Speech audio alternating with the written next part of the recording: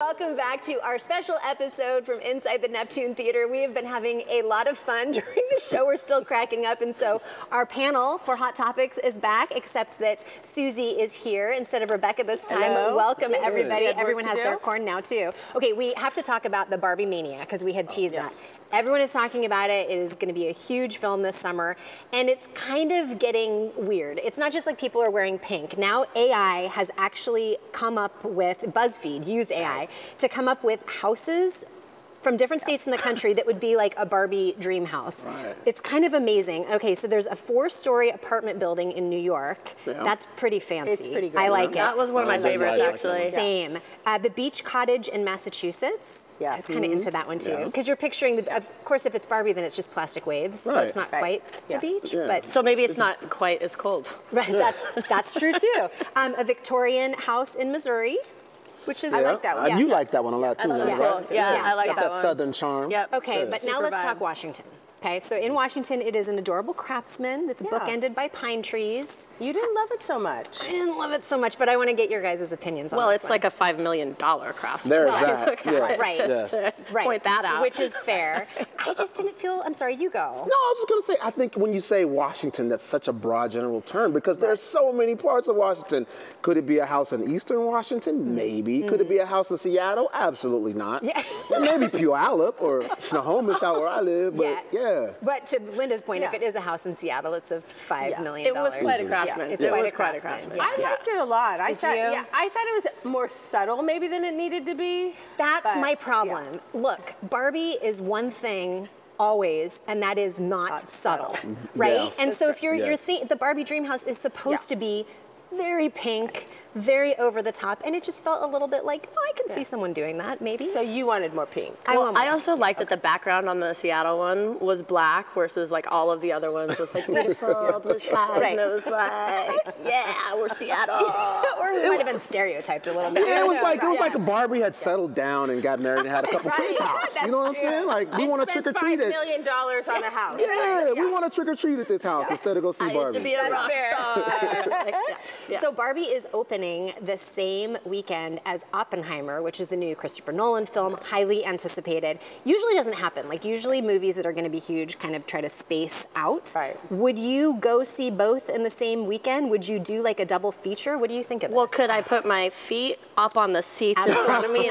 We have discussed this. That is an assault. I might be guilty of that sometimes. Suzie Wiley. In a recliner, is it okay sometimes to maybe slip off your shoe if you're in the recliner? Okay. Nope. Like under the blanket? What if you're under the blanket? Nope. Still not okay. What if you bring your own slippers? Okay, Oppenheimer or Barbie? I think we need to get back on track, crew. Totally fine. I'm eating yours. We're sharing. I don't know if I would go. Oppenheimer's almost kissing 3 hours is what they say. Yes. That's a little long for a movie. So I'm not sure. I think Oppenheimer's going to be a lot to take in. We're talking about bombs and the results. And so I don't know if I could go see Barbie after that. I think the levity and the seriousness might be just a little bit too much to go back to back. Right. I think people go to movies for a couple of different reasons, and I think one of them is to escape reality. And I think Barbie would probably be the escape reality movie you go see to have fun, relax, kick back. And I think Oppenheimer for people who want to be, interested in history of how things happened and the backstory and danger. Oh, look, there you go. Just snatch my popcorn. I only get. I got sharing. Sharing is caring. Did you have a feeling on this? Are you going to see Barbie? I'll definitely see Barbie, and I do like to go to the theaters where you get the blankies and you get the wine and you get the yummy things. And you guys can go together, and Terry and I will go together and behave like adults. Well, no, I'll bring like those Toms that are slippers, so it'll feel like I'm putting on. But I actually have a question for I'm going to tee this up to you first, Kim. Okay. On the note of blockbuster movies, you have interviewed so many celebrities throughout your storied career. Yeah. So my question for you is, do you have a celebrity hall pass? I wouldn't say I have an actual hall pass, but my husband is very aware of who I think is cute. And by the way, it's usually not who people think. So like Ryan Gosling in Barbie, got to interview him. He's lovely. He's very funny.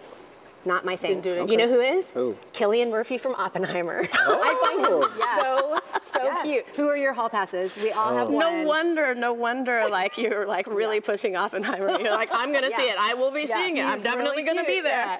Like, so I have an all-time hall pass, and it's Halle Berry, and that's been mine since I was like 12 years old. So I feel like we're all on that same page. She's absolutely beautiful. But I do have to say, the star of Barbie, Margot Robbie. Not bad. She's sneaking in there a little bit. She is stunning, and she's really nice too. So she kind of hits on two levels. Which, like, I need that. I need like the kindness as well as the So I think that's like those are perfect. Like, I can't top that. You're going with that, okay? However, here we go. I'm just going to take this opportunity to shoot my shot right now. Shoot it. I'm sure they're Jason Sudeikis, if you're watching this, Ted Lasso is my absolute jam, and I understand I fully am not conflating Ted Lasso and Jason Sudeikis. I know you're different people. I 100% did not stock the swimming pool where your children take swimming lessons last week in Brooklyn. I so didn't do that. I don't know your kid's swimming coach. Oh my goodness. We're learning so much. This is the most revealing episode of more than I wanted to know. So Jason Sudeikis, like hands down, bar none. Honestly, truly, authentically though, for the joy and the conscientiousness that he brings to humanity and the mental health awareness and the just acceptance and love of all people, just hits me right there. Yep, that's awesome. Way to make it altruistic. I'm going with Chris Pine as a celebrity crush, but also in the not usual category, Rufus Sewell from The Diplomat. I know. I just went who? I know Rufus. from The Diplomat. Okay. Look him up. You know what? I bet Emily's just in love with him, and now I am too because I looked at him. There you go. Okay, really quickly, before we go, we've got to talk popcorn again. Favorite topping for a popcorn? Mine is this hot butter. Hot butter, and I'm good. This is yours, obviously, the chocolate one. Classic. Thank you. Classic. He's been holding it like a nice gentleman. Mine is one single green M&M and one single perfect kernel. Oh, why are we Just not like that. surprised? Surprised at all.